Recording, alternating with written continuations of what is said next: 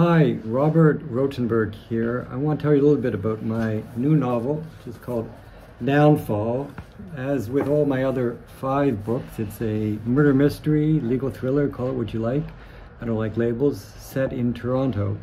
This book is really about the great divide in Toronto now between rich and poor and the horrible rise of homelessness in the city. I grew up in Toronto, and it was a very, very middle-class city. You didn't see great wealth. You certainly didn't see people sleeping in parks and begging on the streets. And now we have all of that.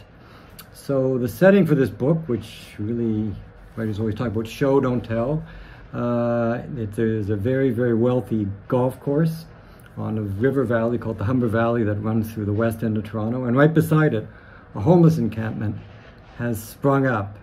And now, it's being a murder mystery, someone is killing homeless people, mostly homeless women.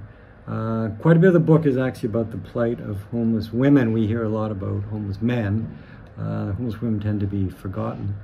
And of course, Detective Ari Green is on the hunt.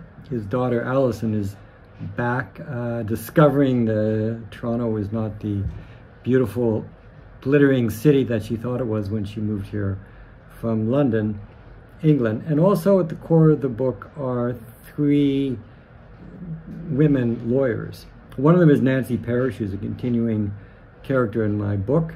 But there's 3 women who met when they were articling students at a law firm, and they call themselves the 3 Amigas.